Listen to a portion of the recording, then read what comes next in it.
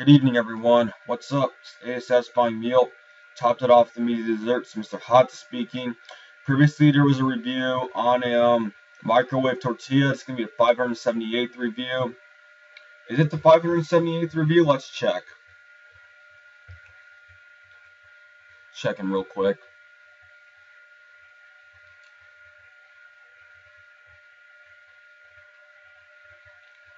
Yeah, it's going to be the 578th review, and today's going to be a review on a homemade pita chip.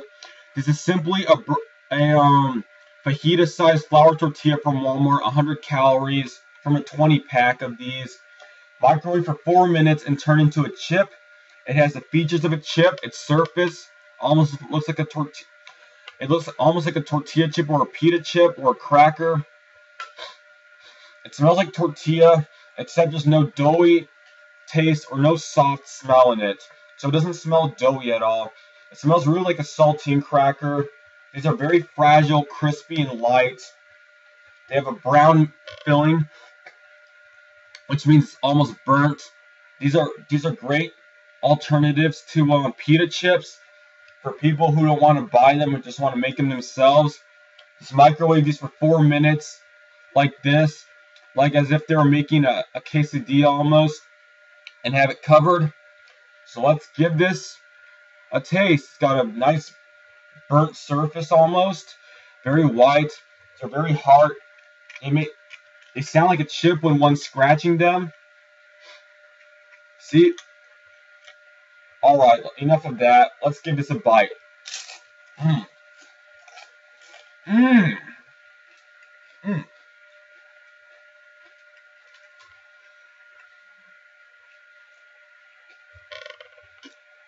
A bit burnt, but not bad overall. It's a bit burnt, but at least one can taste a bit of tortilla. It tastes more like crackers than pita chips, though, without salt. So here's what one looks like. Let's give this another bite.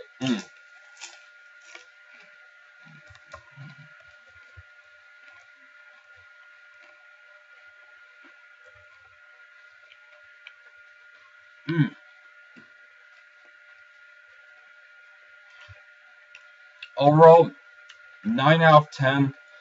But that's all there's to say for this review. See you in the 579th review. Peace out. Yeah, good night.